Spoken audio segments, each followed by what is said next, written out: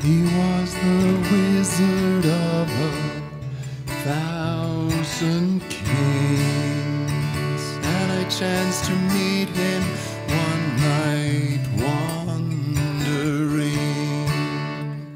He told me tales, and he drank my wine.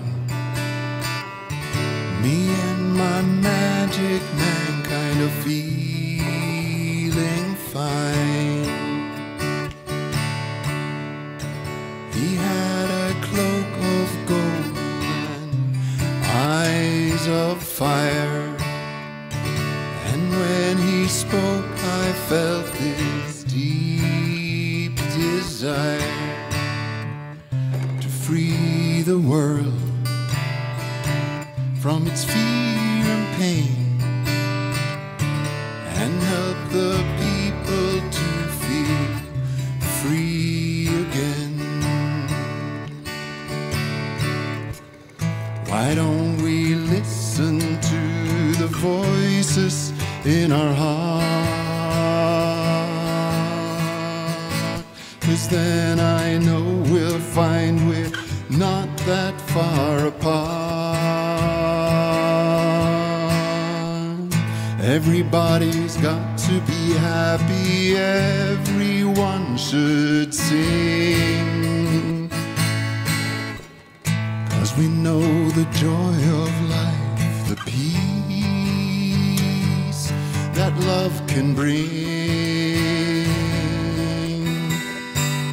Thus spoke the wizard in his mountain home. Vision of his wisdom means we'll never be alone, and I will dream on my magic night, and the million silver stars that guide me with their light.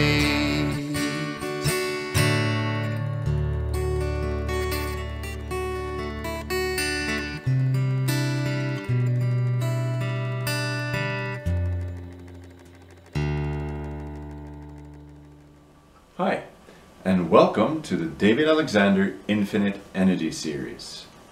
My name is Bjarne Trofton, and I'm here with my good friend David Alexander. You are watching video 17, which is the 7th video in our new format. And David, what are we going to talk about today? Today we are continuing our series introducing what I call the hardware of infinite energy or free energy, which is devices or systems that have a measured energy input and give a measured energy output which is larger than the measured energy input, which often referred to as overunity, and we explained that in one of our most recent videos. And we are doing this because that is generally in established science not accepted, but you have seen numbers of examples of right, and we have several more, a number more videos following this one. But today we're featuring what could be called an electrical transient event. Now we had number 15, video 15, we had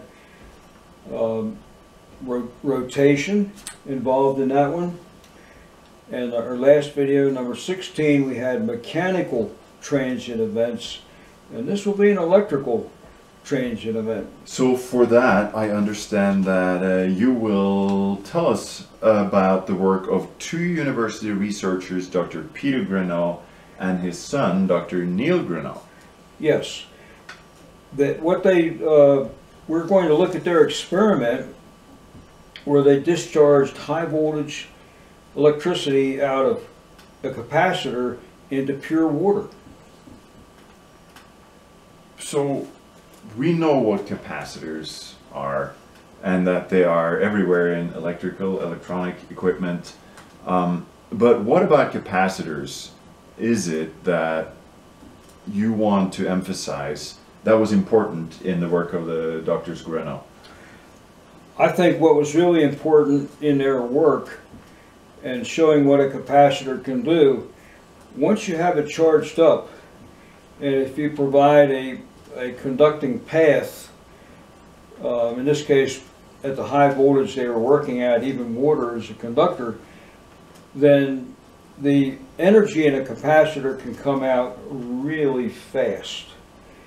So in fact, okay, and you have something we're going to give a little here? demo of that with a much lower voltage capacitor than they used.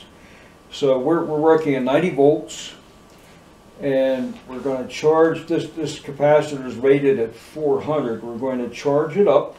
And I will see if I can get our viewers an even better view. So we have a negative terminal marked, and hook the negative lead there, and then the positive lead to the positive.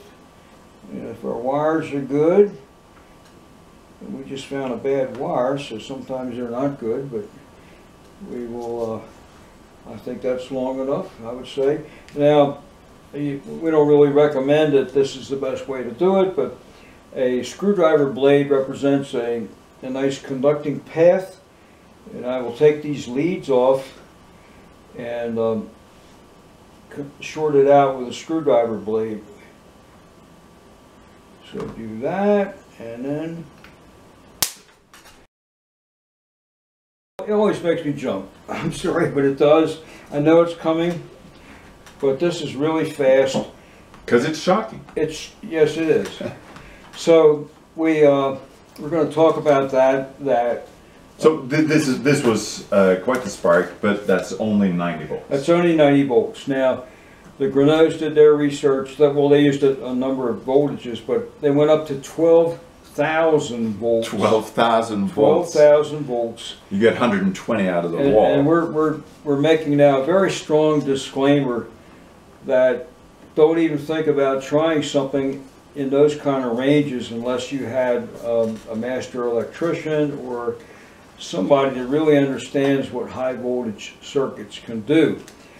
At that voltage, you could be an inch or so away, and depending on conditions, and the high voltage can jump into your body, and it won't be shocking. It'll be more like lethal. So we don't want that. we don't want that. Don't at all. want that. So, okay. I mean, does come out really fast. It's almost sounds like an explosion.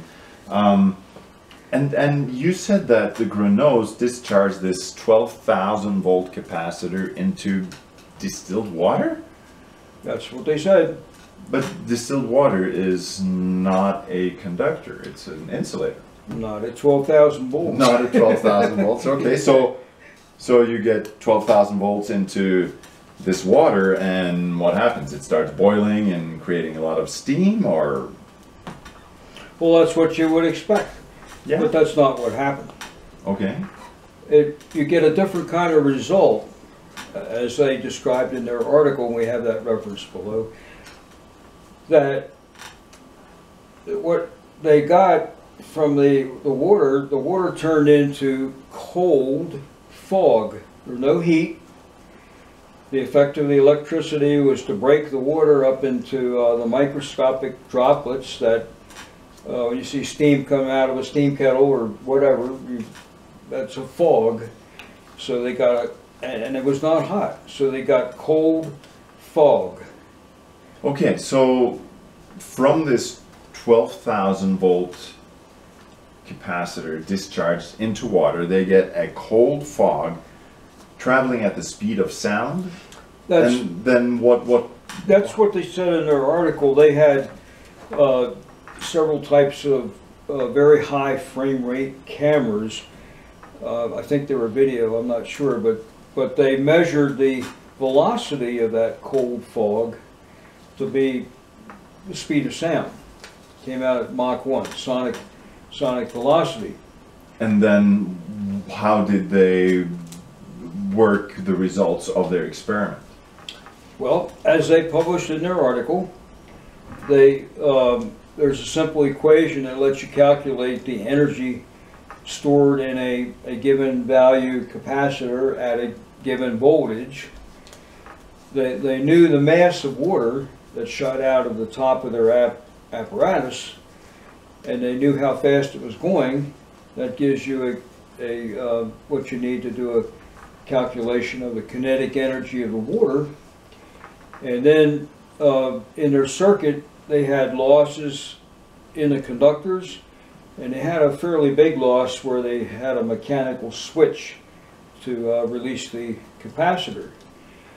So we have an input energy known, measured, and we have a sum of output energies, which was the kinetic energy of the cold fog and the losses that they measured in their circuit.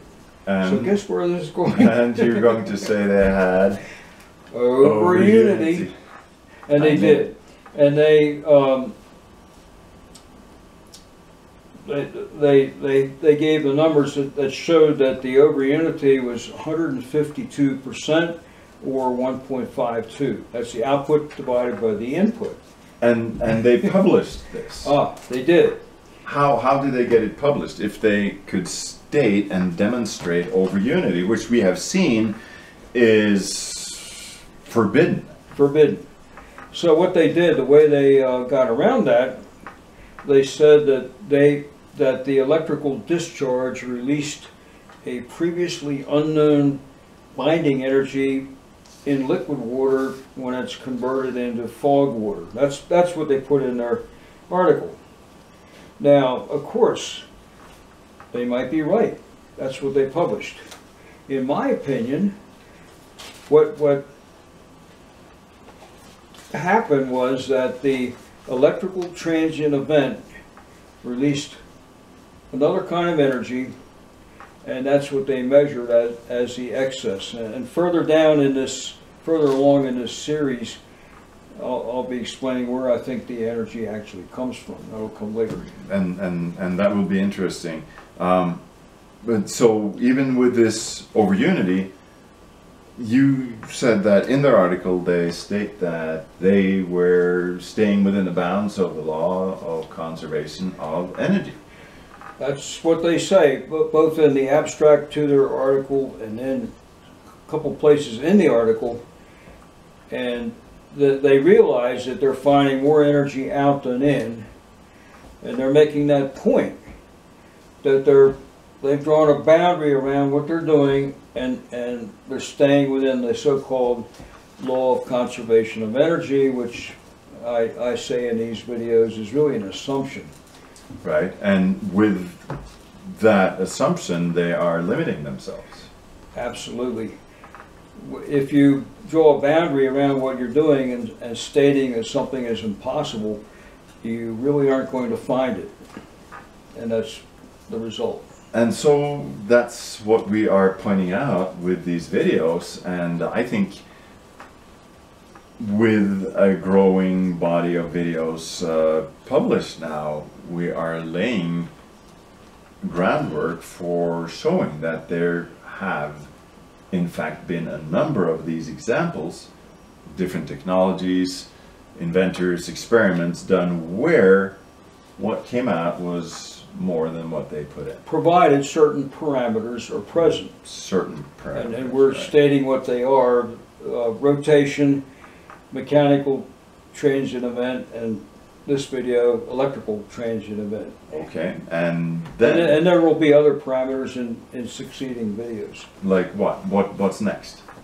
Well, next, the plan is that I will be presenting some information about the research of an inventor, of a researcher I met 40 years ago, and we hope that his particular experiment we look at will not make you dizzy. Dizzy. Dizzy. Okay, today was shocking. Next time you might get dizzy. In the meantime, we would really appreciate it if you give us a thumbs up, a comment, suggestion, or even if you subscribe. And until then, we can only say, See you next video.